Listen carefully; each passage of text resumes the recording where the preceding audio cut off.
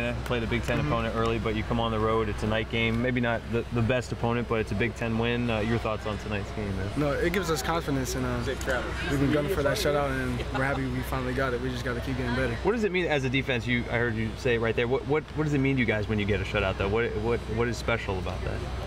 I mean, it's just all our hard work paying off, basically. So seeing that zero at the end of the game is really special. Cool, man. What was the feeling when you saw that field goal hit the upright? It seemed like there was more celebration than you would expect in a 56-minute. Right, I know.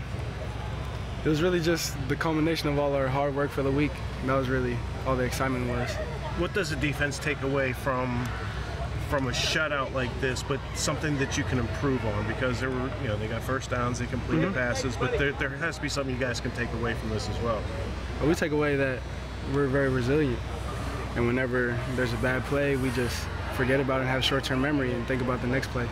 Talk about that resiliency a little bit, and one of your coaches, well, Greg Schiano was a great coach here. What do you think that this year he's brought to your guys' defense this year?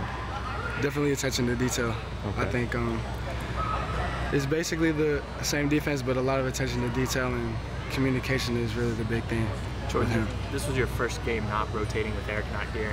How'd you feel, going full go and whatnot tonight? Well, I felt good. I mean, I thought I could have played a lot better, but I mean, that's why we have next week. Doing it back at home? Yeah, exactly. How'd that feel? We talked to you a lot about this week. Playing back here, special?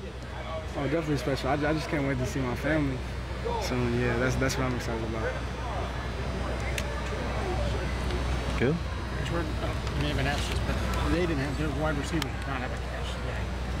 For a defense guys are taking past defensive criticism, what does that say about where you guys are right now?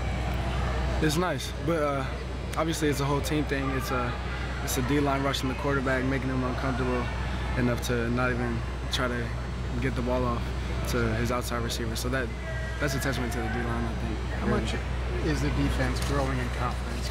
You thought you'd be a dominant unit coming into the season. I'm sure the Oklahoma game shook you guys a little bit. Yeah. Where do you feel you are right now? Just on a steady incline. That's us. What are the specific ways in which you feel like this defense is playing better now, or maybe last 3 games than you did against Oklahoma? Our communication has gotten a lot better, and just basically just doing your job. When you focus on making a play, that's when you get in trouble. So that's what we've been focusing on. What does it say about the backups that they can come in and help you guys preserve this shutout? Well, that's amazing. I mean, they're the next guys up, and our standard doesn't drop when they're in the game, so they're held to the same. Thanks, Jordan. Thanks.